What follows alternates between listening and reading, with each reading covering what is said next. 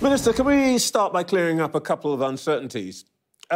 If I said that non-Christians are bound for hell, I'm not going to ask you to adjudicate on that, but I'd like you to tell me who would decide in the first instance whether that could be hate speech or not?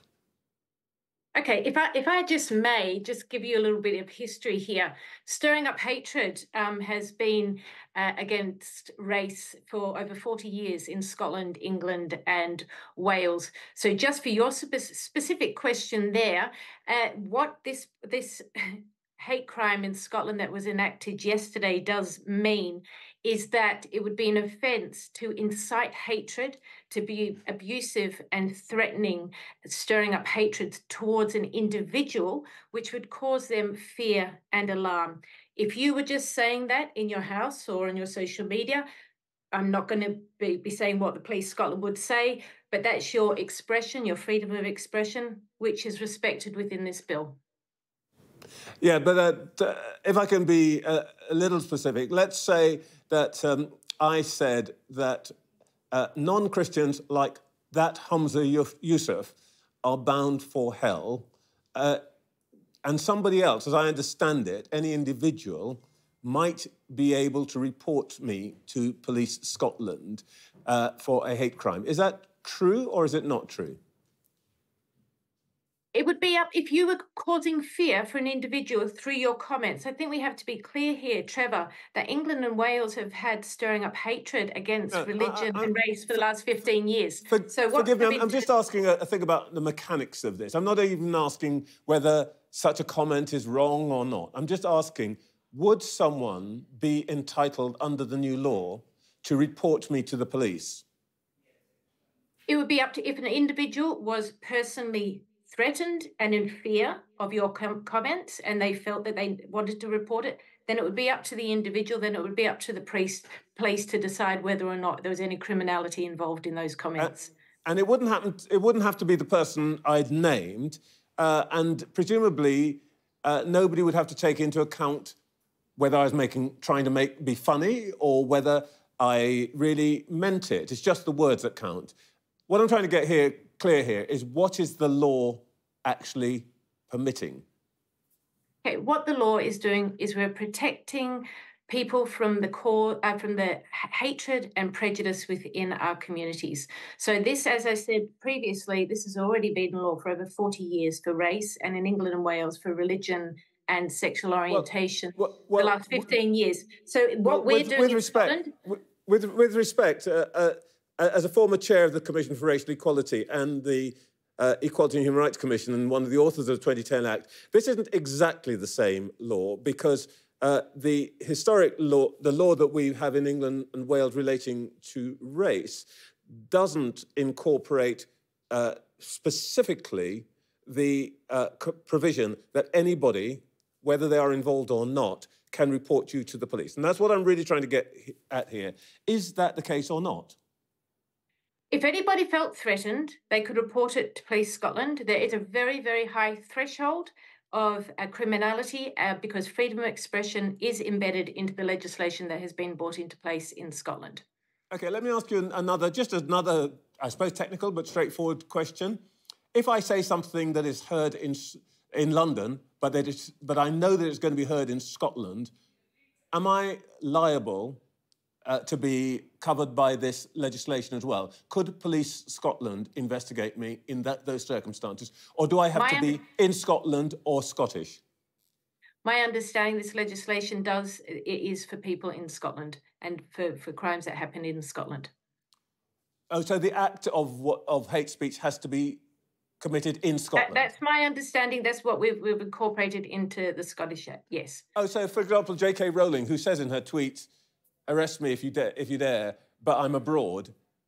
So that actually doesn't count because she says this abroad. I'm not going to comment on individuals' behaviour or comments. All I'll say is what is in this Hate Crime Act is a protection for people from minority groups with protected characteristics from abuse and from threatening behaviour that would cause them fear or alarm.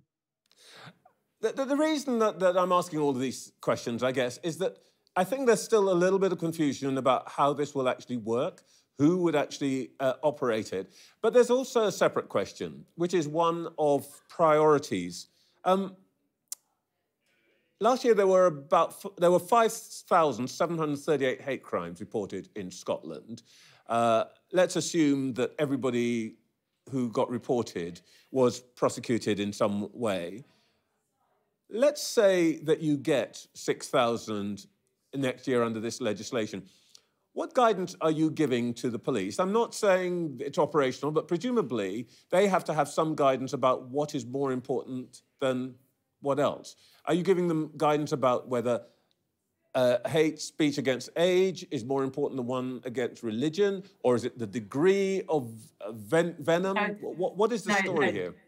No, they're all protected characteristics under this Act, and that we have been working very closely with Police Scotland throughout bringing in this legislation, and myself with him the last year before it has been introduced on yesterday. But one of the things is they have been given a very, very clear steer throughout this legislation when it went through Parliament in 2021 about the protection of freedom of expression. The issue of priorities here seems to me quite an important one. And I just want to put this to you. Most of the conversation, whether you wanted this to be the case or not, has been about speech about sexual identity, trans women, trans men, and so on. I looked at the data for Scotland last year, that is the financial year ending 2023. In that year, there were 55 cases of hate crimes, which had a trans element. That was down from 86 the previous year. Meanwhile, there were 61,934 cases of domestic abuse. The Scottish Government has said that its hoped-for legislation on misogyny has to wait while this piece of legislation goes through. 55 versus 61,934. 61,934 have to wait while the 55 gets dealt with. Is that the right order of priorities here?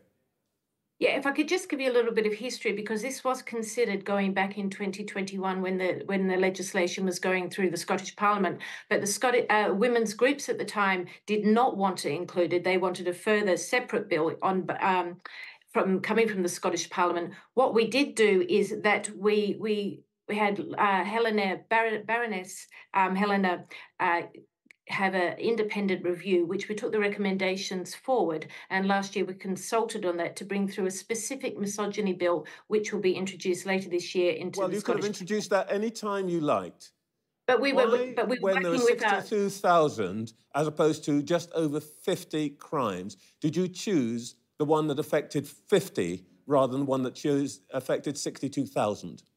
No, not at all. And I appreciate that there is very polarized views regarding transgender identity. But we have to remember that this Hate Crime Act does incorporate against age, disability, and the race, religion. So it's not all about transgender. Yeah, women specifically will have misogyny. If I just may finish, Trevor, if I can.